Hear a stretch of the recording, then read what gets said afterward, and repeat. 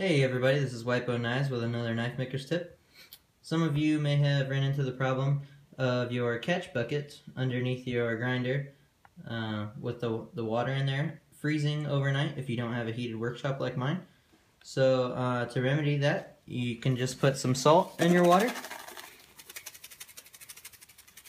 and that will lower your freezing point just like the ocean has with its salt water, and your catch bucket will not be frozen overnight, and you'll have some fresh water in the morning. Thanks for watching, guys.